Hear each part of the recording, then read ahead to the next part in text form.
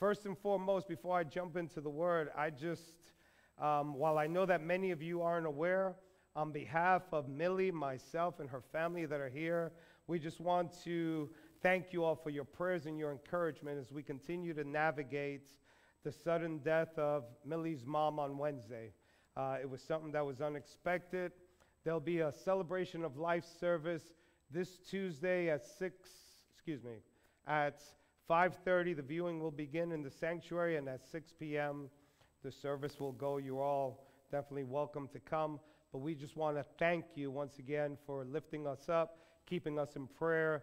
We know it's because of that we've been able to endure throughout these past few days.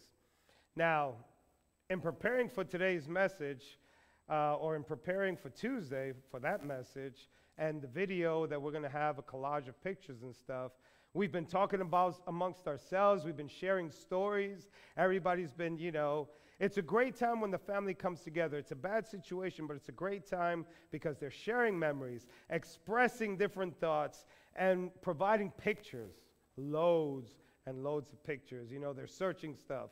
Her sister Yolanda has been looking through a closet. Her other sister Nancy has been going through stuff. Her other sister Esther, I don't know, she just goes through anything. Her mind all over the place. They're laughing because they know exactly what I'm talking about. Millie's been at home going through pictures, going through stuff, and they're like, okay, take this one. Here, have that one. Have this one. And it's tons of pictures, and they're sending me some awesome stuff left and right. But how many of you have this thing known as a smartphone? Right? It's called a smartphone, but I got to tell you, there's nothing smart about this phone. And, Apple and everybody else is probably like, yeah, right, buddy, you invented it, and talk to me about it. But depending on the type that you get, depending on the type of phone, it has a different type of what's known as a storage capacity, right? You have different phones that have this many gigabytes, this many gigabytes, this many lulabytes. I don't know what they are anymore. I've lost it at past the gigabytes. And what it means is that you're allowed, hey, here we go. You're allowed to store a certain number of files, a certain number of pictures, even a certain amount of voicemails. I don't know, I have it, where I've got tons of voicemails and it says, hey, you're reaching full capacity, you're 98% full, you're about to fill. And then, when you're loading pictures or you're getting more stuff, you get the dreaded notification that says, hey, not enough space. Not enough space. Has that ever popped up on anybody? Okay, I want to make sure I'm relaying to some people that know what I'm talking about. Don't nod at me because you've never had that. She's like, yeah, I don't know what's going on. But it says not enough disk space, either on your phone or on your computer. This dreaded window, it pops up, and it will say not enough space. And then when it pops up, if you've gone to Facebook and you see it, it pops up, it gives you another button. It gives you an option. And that option, what it says on it, it says, manage your storage space. Manage your storage space. And then what happens is that basically you press that button, you're brought to a brand new window where it has tons of stuff, and you have to now decide what you're going to do, what you're going to keep, what you're going to let go of, what you're going to move around, what you're going to do here and there, deleting this, moving that, and making space available. I remember, what was it, about a month ago, Hannah? This happened to us one day in our service. We used to use our phone before we started getting the cameras or before we purchased them. We used my phone, and I didn't keep track. I was getting pictures left and right. I have stuff from years ago that you just keep, or I always do the Crossroads refuel. I always adjust the picture. I have it. It's on file. You look through my stuff, tons and tons of pictures. So that particular day, I give Hannah my phone. We set it up.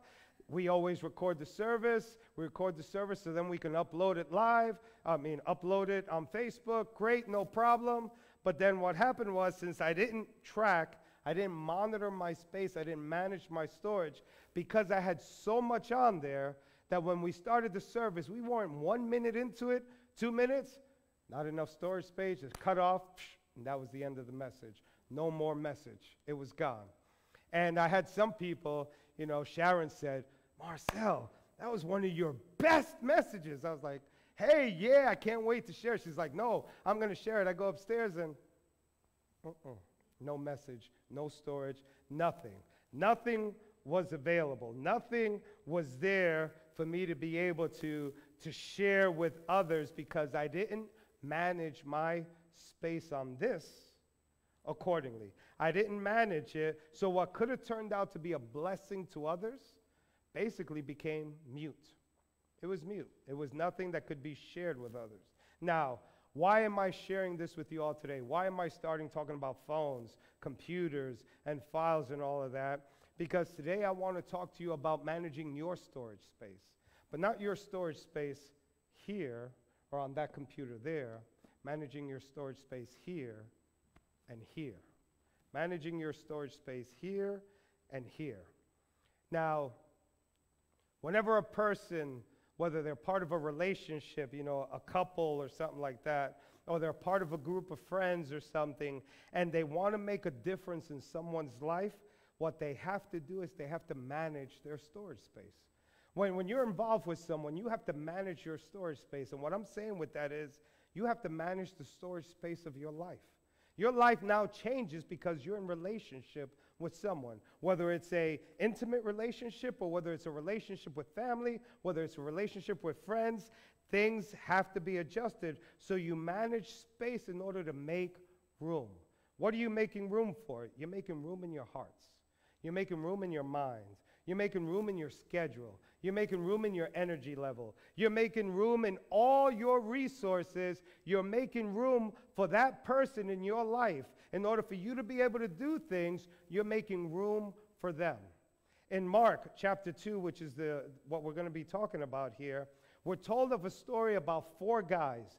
These 4 guys who happened to walk by a guy who was paralyzed on a bed or on a mat, it says, and what they did or what they didn't do was to disregard the guy and just go past him and say, you know what? He doesn't mean anything to us. They weren't content with just simply walking by and saying, you know, I don't have time for him. In other words, I'm not going to make any room for this guy in our lives. But no, they didn't do that because they knew something. They knew, they had heard Jesus was preaching, he was talking in a particular place, and they knew this guy needs Jesus. He needs Jesus. How many of us know a friend or family member that needs Jesus? I'll throw both hands up, you know. I know a lot of people that need Jesus. I know a lot of people that need Jesus. But they weren't content with just walking by. They weren't content with just moving on. Now, when you read the whole story, what they did was they actually took action, but their actions that they took wasn't anything convenient. The actions that they took wasn't anything easy. What they did was very difficult and very challenging because Jesus, he was teaching at a home, and the scripture says that there was no room available. There was no space. There was nothing available, no room, in other words, for this guy who was paralyzed to be able to brought in and make a connection with Jesus Christ. There was no room for him. So these 4 guys, they made space. They made space, and how did they do it? They made a way. How did they do it? How did they make a way? They made a way by managing the space in their lives, by managing the space here in their minds, by managing their space here in their hearts, because they allowed room for compassion. They allowed room for time. They allowed room for creativity. They allowed room for their reputations, because many of us are so concerned with our reputations, who we're seen with, who we're beside, who's going to talk about me, who's going to say this about me. They made room for that. In other words, they set that nonsense aside. They set that junk aside and said, I'm going to make room. And they made room for their energy, and they made room for faith. Space was made available in their lives. Space available. Have any of you ever seen those signs? Those signs that say, they're big signs that say space available. You normally see them in front of a store or in front of a big building or something like that, and they're big, and they say right across the top, space available. Why are those signs up? Why do people put these signs up? Why do they even consider putting these signs up? Space available. Well, because whoever the manager is on the other side of that sign wants someone to know, wants people to know that there is room available, that there is space available within their facility, that there's room available, that there's space for them, that in other words, in some way, shape, or form, they've cleared out the old. They've cleared out the old things or the old tenant or the old person or the old things and moved them out of the way, and they've made space for something, for someone, for some business, for something new. That's how we need to be with the leading of God. That's how we need to be with the direction of God. That's how we need to be with the guidance of God. And listen, that's how we need to be with the correction of God. We need to make space available for the things of God, for God and His Spirit to come into our lives here, all over us, to come in, that we should have these huge signs held up saying, God, space available. Lord, there's space available. Father, there's space available. Holy Spirit, there's space available. Jesus, there's space available in my life for you to come in to fulfill your purposes. Not my will. The scripture says, not my will be done, but your will be done. So space available for Him. For Him. Those are the signs we need to have up. But instead, guess what signs we put up?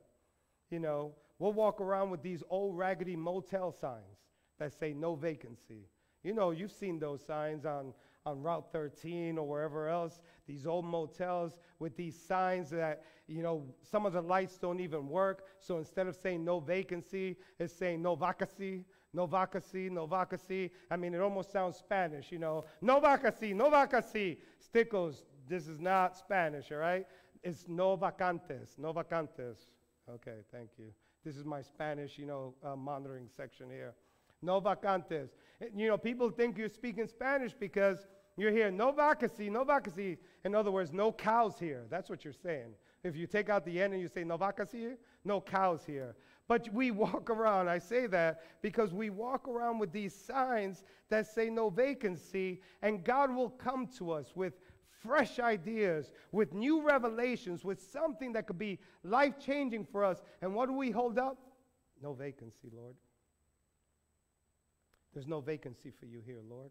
You know, God will come to us with something new, with something powerful, with gifts of the Holy Spirit. And no, Lord, no vacancy here. In other words, Lord, I can't wrap my mind around this thing about prophesying, this thing about, you know, speaking in other tongues, this thing about this. There's no vacancy for you in my life for this. I can't wrap my mind around it, so there's no vacancy. God will come to us with encouragement.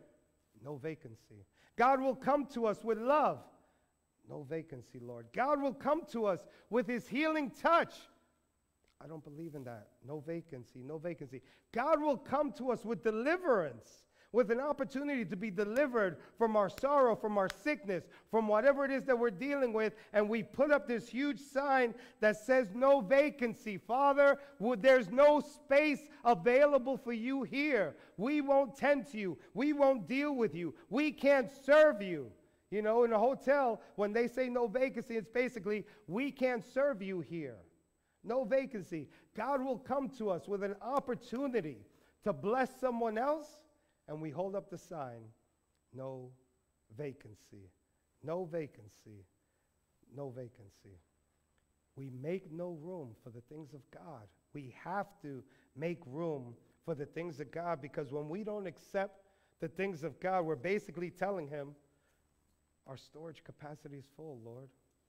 Our storage capacity is full. It's full here, and we can't accept anything from you. This is God we're talking to. God, the one that wants to provide us, the creator of the heavens and earth, the one that wants to provide for us so many things. We're saying, I don't have space for your blessings. I don't have space for your healing. I don't have space for whatever it is you want to provide for me. I don't have space. And what God is trying to tell us today, folks, is that He wants you to manage your storage space. He wants you to manage your storage space. You see, with these guys, they were able to come up with a plan. They managed their space. They were able to come up with a plan because they made space available in their lives for God to pour into them ideas, pour into them revelation, pour into them compassion, pour into them love, pour into them strength and energy to be able to say, you know what? We're not going to leave this guy in his condition. We're going to carry him, and we're going to bring him forth to get him to what he needs, to get him through. I mean, they came up with a plan to lower this guy through a roof. Through a roof. How many of us would have came up with something like that? I mean, I could picture the conversation. Guy on the floor, he can't move. Tons of people, and we got to get him from here to there. How in the roof? Yeah, roof. Do you have a rope? I don't know. Does anybody have a rope? But they came up, we don't know what their thinking was. The scripture doesn't say they used the rope, that they used anything. It just says he was lowered down with the bed. Not just, hey, the body was lowered down. The bed, him in it, he was lowered down. So we don't know. All we know is that the scripture says they uncovered the roof. And then it says, when they had broken through. That's a key word there that I'm going to come back to. When they had broken through, they let down the bed with the guy on it down. Jesus had his sins forgiven, and the guy was now totally healed. The guy got what he needed because they made space available to be used by God. They made space available in their minds. They made space available in their hearts to provide something for somebody else. It wasn't necessarily for them. The space that they made available, the space that you make available, is not always going to be for you. The space that you make available may be for somebody else. In this case, with these 4 men, the space that they made available was for somebody else. They made space. They broke through, it says. They broke through. Folks, we need to break through some things this morning. We need to break through some things in our lives. We need to break through in order to make space for God's glory to shine through us, for God's glory to shine through all of us. Amen? For God's glory to come in, we need to break through the things that we've stored within us. We need to break through the roof. We need to break through the anger that we have stored. Some of us have stored anger that we've held on for years. We need to break through the anger. We need to break through the stored insecurity that we have. That stored insecurity, we need to break through it. We need to break through stored sorrow. We need to break through stored defeat. We need to break through stored anger, stored depression. We need to break through stored lust. I'm hating on all these things, but many people have lust. Many people have other things, and God is saying, I want all of it. I don't want just your bad, sorrowful times. I want it all. I want you to break through all. I want you to make space because I want all of you. I don't want a part of you. I don't want a compartment of you. I don't want a section of you. I need the fullness of you so you can endure the fullness of me. The fullness of me. Scripture says that we're the temple of the Holy Spirit, not the apartment, not the storage utility, not the closet, not the back room, not the bathroom, the temple, the fullness, the temple of the Holy Spirit. And God's saying he wants us to break through so we can have the fullness of him. Folks, we need to break through. Break through. We need to break through. Have you ever heard of the term breaking ground? Breaking ground, right? When we break ground, it's basically the ground being broken. Hey, way to use the same words to explain the same thing. We're breaking ground, but basically it's when you're starting something, when you're either going to build something or you're going to plant something, and it's referred to as breaking ground because you're going to make progress and you're going to go further to doing something that nobody else has done in that particular area, into a new area. In some cases, when you're breaking ground, they actually do a ceremony. They pull out a shovel. They have somebody take a nice picture as they're doing this with the shovel, even though that person's not going to do any of the work. But that's a breaking ground ceremony. Now, when we're thinking of breaking ground, when we're thinking about this dirt that's been there, this dirt that hasn't been moved, this dirt that hasn't been touched, this dirt that's just been there all along, when it's time to break ground, guess what you have to do? Guess what the dirt has to do? The dirt has to make room. The dirt has to make room for the newness that's coming in. So if you were planting a seed, the dirt has to make room for the new seed. The dirt has to make room for that new seed. It has to make a way for this new seed that's being placed in. And not only does it have to make room for the new seed, guess what? It has to make room for the roots that are going to come out of that seed. It has to make room for the new roots that are going to spread. It has to make room for growth that's going to take place. It has to make room for the trunk that's going to expand. It has to make room for all these things. It has to clear a path for growth, and that the old dirt needs to make room for these things and move from where it used to be to make room, space available for the new. So what I'm getting at is that we need to manage our space here for the new seeds, for the new seeds of faith, new seeds of faith. Too often we run off of old faith. We run off the old, like, I remember when God did this. And we're like, yes, God did this. He did the miraculous. And then in the same conversation, we dare to say, but I don't know if he can do this. So that's basically you're running off of the old faith. You don't have the new faith. And God wants to plant new seeds in us. He wants us to make new room, that the old dirt be set aside for new faith, for new faith in us. Scripture says that faith is as a mustard seed. So that's a seed that needs to be planted. It's new faith for us, for the newness, for new vision, for new hope, for new desires, for new dreams, for new aspirations, for new lifestyles, for new ways of living. In Acts 9, verses 36 through 42, we're told of a story about Peter where he resurrects a woman. The woman's name is Dorcas. Peter was in another town, and basically the people knew he was there, so they reached out to him because Dorcas had died. Dorcas was an incredible lady. She was one of the few ladies, if I'm not mistaken, one of the only ladies, who was referred to as a disciple. Now, I'm not talking about one of the 12 disciples. She was referred to as a disciple by name. So when she's referred to, when Scripture talks about a woman by name, hey, you know, anybody's name, forget a woman, man. If they mention you by name, there's importance, there's significance behind it. And with Dorcas, it describes her as a woman full of goodness. Full of goodness, but Dorcas had passed away. She had died, and these people had brought her into an upper room, second floor, an upper room area, and they had gotten Peter, and Peter came, they escorted him upstairs, and he was up there. But while he was up there on this second floor, before he did anything, you know, I could picture Peter, he's kind of there surveying everything that's going on. Peter did something that nobody else has done, that you read in Scripture, you can read throughout. Jesus didn't do it. Paul didn't do it. In fact, we're in chapter 9, so Paul, in the beginning of that chapter, he's just starting his conversion. He had just finished his conversion, so his ministry is just starting. So Peter was the first one to do this. And guess what it was that Peter did? He cleared the room. He made everybody get out of the room. Jesus didn't do that. When Jesus was going to do a miracle, hey, right here, all right, be healed. Hey, rise up. No, okay, y'all can't watch this. Don't look at this, you know, get out the way, you know, cover it up. No, but Peter said to all of them, he emptied out the room. Why did Peter do this? Why did Peter have the people leave the room? He made them leave in order to make room for the newness that was going to come forth. You see, there were old mindsets in that room. There was old faith in that room.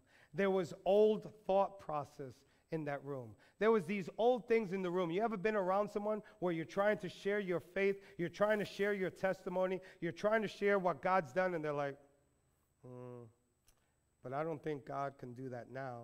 And they're downing what you're saying. They're downing your praise. They're downing the glorification that you're giving to God. They're downing all these things. So Peter, it doesn't say it in Scripture, but I can almost see him there like, you know, I'm ready to pray for this lady, but there's old faith here. I'm ready to pray for this lady, but there's old thought processes here.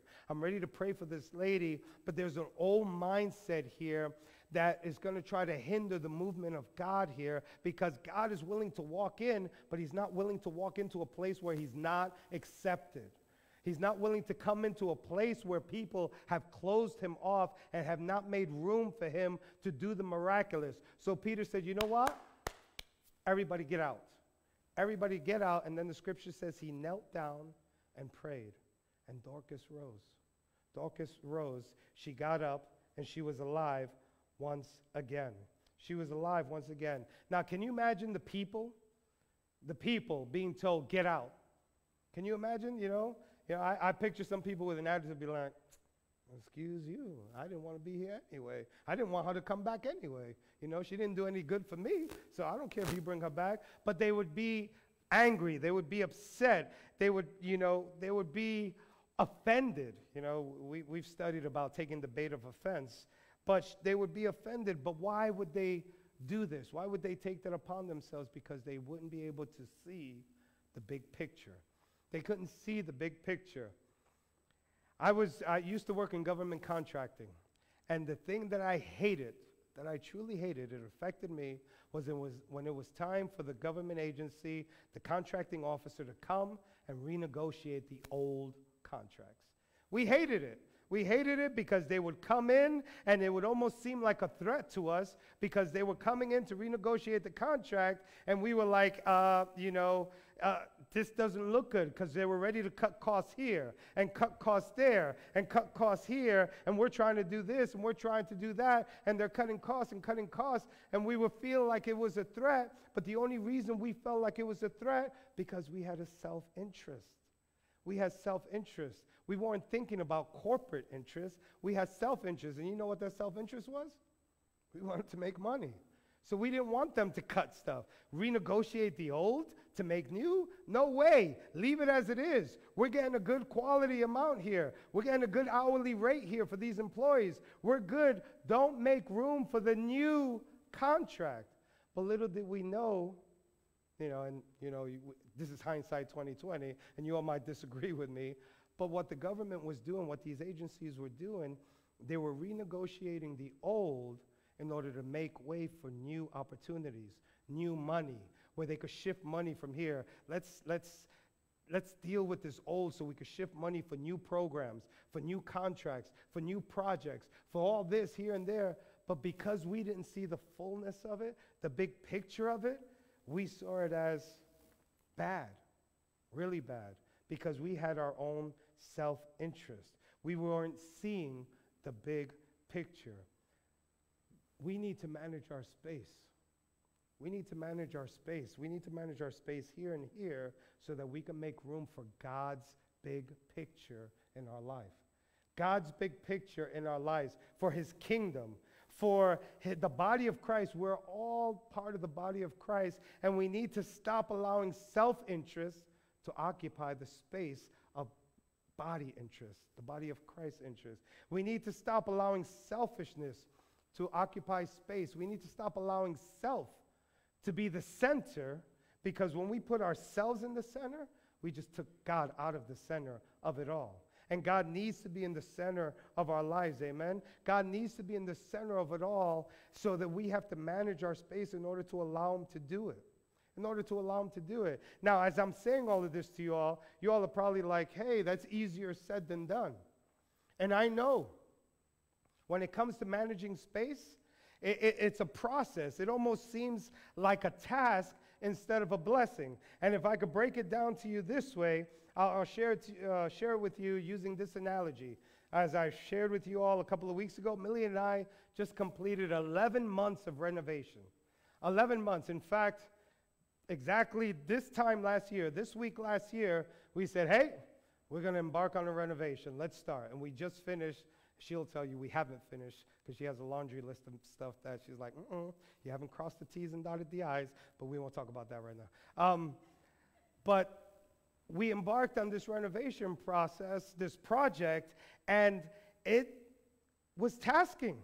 It was tasking. There was a lot to be done. It made it seem to those who were looking from the outside that the task was greater than the blessing. We had to manage our storage. In other words, what I mean by storage is in the house, we have 3 bedrooms, but we were renovating the living room, the dining room, the kitchen. So the bedrooms had to get full of the stuff that was now occupying the living room, dining room, and kitchen. There was no room to walk around because we moved stuff into the bedroom. We'd open the door and look, and it's like, Okay, close the door because we couldn't walk in there. Other stuff, we were doing this to get into my bed at night. It was like, okay, let me walk around, let me climb around. And then imagine the dogs in there. We had a mini fridge in our bedroom. We had a microwave in our bedroom. We had all this stuff. We had to rearrange. We had to make room, and it was tasking. And it was so tasking because it required an adjustment in our lives. It required an adjusted way of living for the renovation to take place. Listen to me. It required an adjusted way of living for renovation, for transformation to take place in our home. So we were like, okay, we know it's a task, but here's the thing. We didn't allow the task to supersede the blessing. We didn't allow the task, the craziness, the chaos, all the stuff to supersede the blessing. Do you understand what I'm telling you? We didn't allow all that work to overwhelm us. We didn't allow it to bring us to a point where we felt like we were defeated, where we felt like we were weak, where we felt like we need to quit. We can't do this. We can't go any further. We can't live like this anymore. No, we endured and we kept going because had we quit, we never would have achieved or realized the blessing that was waiting on the other side of the renovation. The blessing that was waiting, key word here, on the other side of the transformation. The transformation. Now we're reaping the benefits. Now we're reaping the benefits. You know, Millie loves her kitchen. And you know what? I'm reaping the benefits. You know why? Happy wife, happy life. She's happy, I'm happy. God is good. Yes. So we're reaping those benefits, but the task was now insignificant in comparison to the blessings. So ladies and gentlemen, what I'm trying to tell you is that you have to realize that you need to make room for the things of God. And in making room for the things of God, it requires an adjusted lifestyle. It requires an adjusted way of living. It requires you to adjust from the old ways, the old things, the things that you were used to doing that you say, you know what, I can't make room for those things anymore. There's no more space available for that. I need to make space available for the new. I need to get rid of things. I need to clean house here and here. I need to get rid of these things that I'm hanging on to, old lifestyles, old ways. I have to tell you, I tell you all, I'm very transparent up here. The way I was living before I finally decided to fully give my life to God, because my family's here and they know I've done it and then stopped. Done it and stopped. But finally, when I came through, there was old mindsets I had to get rid of. There was old ways, old styles, old attitudes, old thoughts, old things that I had to say, there's no more room for you.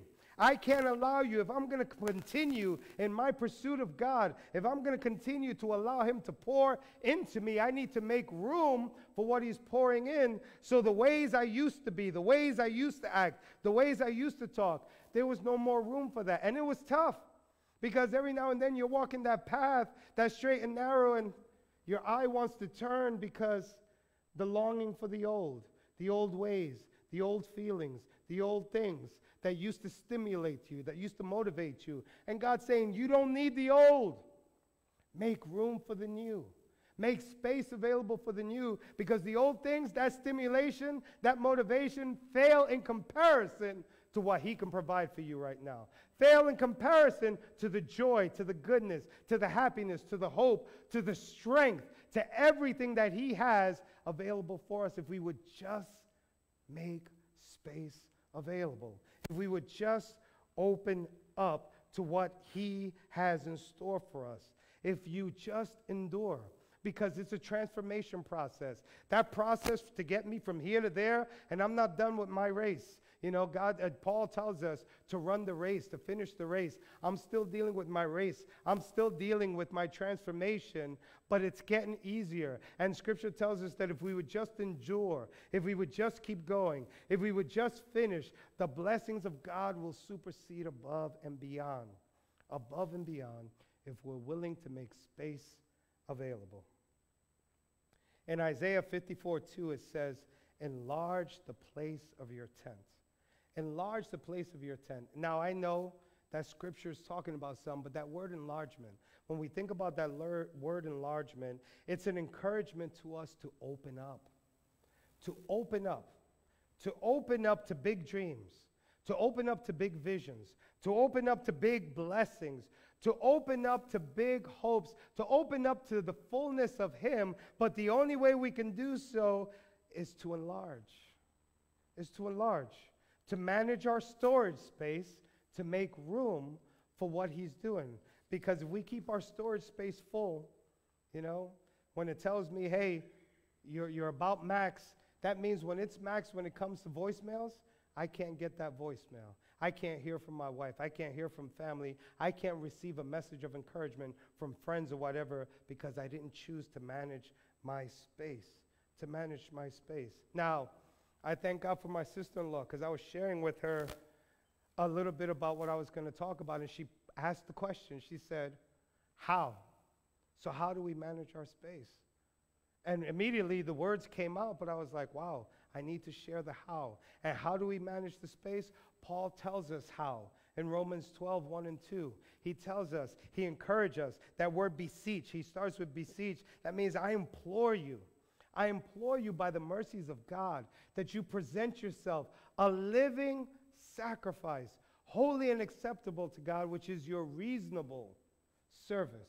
Reasonable service. He's not asking for the unreasonable. He's not asking for anything above and beyond. He's not asking you to sacrifice something that He hasn't already done and hasn't already been willing to do for us in our lives. A reasonable sacrifice. So it goes on to say, holy and acceptable to God, which is your reasonable service. In verse 2, do not be conformed to this world. Do not be conformed, but be ye transformed. That's the transformation I'm talking about. How do we get transformed? By the renewing of your mind. Renew. It's a daily process. Renewing of your mind so that you may prove what is the good and acceptable and perfect will of God. Renewing our minds is the process involved in managing our storage.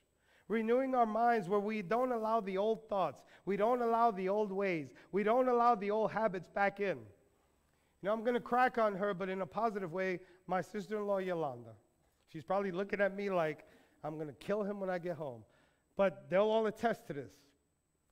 My sister-in-law, Yolanda, is the epitome of renewing when it comes to cleanliness in the house. When it comes to cleanliness in the house, she is she'll sit back. No problem. She's cleaned the house. It's set the way she wants it. Dust flies by. Grab the sweeper. Because she doesn't want dirt. She doesn't want that. Sits back down. People come in, track some stuff. Makes her way. Sweeps that up. Somebody used the bathroom. Somebody did this. Somebody kitchen, whatever. She is constantly on top of it, on top of it, on top of it. That is her. That's her lifestyle. But the way she stays on top of it, what she's doing is she's saying, my house is clean, and I'm maintaining it clean. Dirt may come in, but I'm making sure it goes out. Stuff may come in, but I'm making sure it goes out. That's the same way with us here and here. The dirt of the world may come in. Clean it out. The emotions of the world may come in to try to destroy you. Clean it out. The other stuff may come in. Clean it out. Clean it all out. Don't allow it in. Don't allow it to take place or to take space that should be made available for the things of God instead of the things of the world. Make space for the things of God, not the things of the world. So don't kill me, you know. The proving, that is the result being shown forth in our actions and our words. Basically what I was just describing to her. That's proving it. That's saying, you know, I'm going to renew my mind. Well, I'm going to prove it because now I speak different. Now I talk different. Now I act different. Now I walk different. I do all these things differently. In Matthew 12:34, it says, out of the abundance of the heart, the mouth speaks. What's your heart full of? What are you speaking? What are you speaking to others? What's your heart full of?